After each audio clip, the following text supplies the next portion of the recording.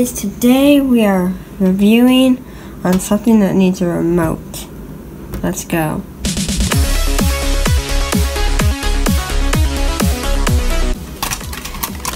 So here it is. An RC car and a remote for the RC car.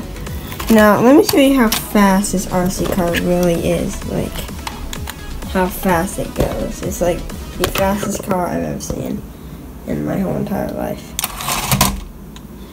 That was not a speed test. Okay. Let's see how fast it goes, like to my wall. Oh, that's like fast. It like hit the wall and then fell down.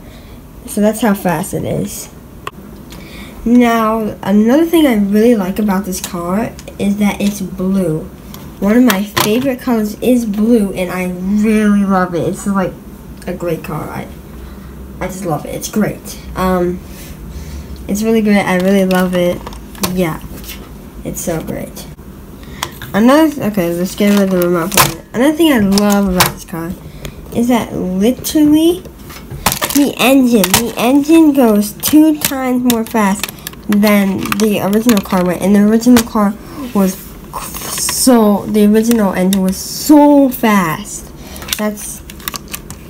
I don't know if you can tell on camera how fast this was, but it was so fast. I don't know if you can tell on camera, but it was so fast.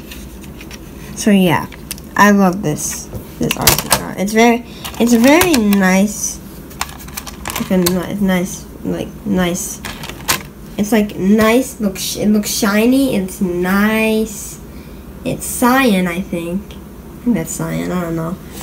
It looks dark blue on the camera, but it's actually just cyan. In real life, I think it looks dark. Wait, does it look? Yeah, it looks dark blue.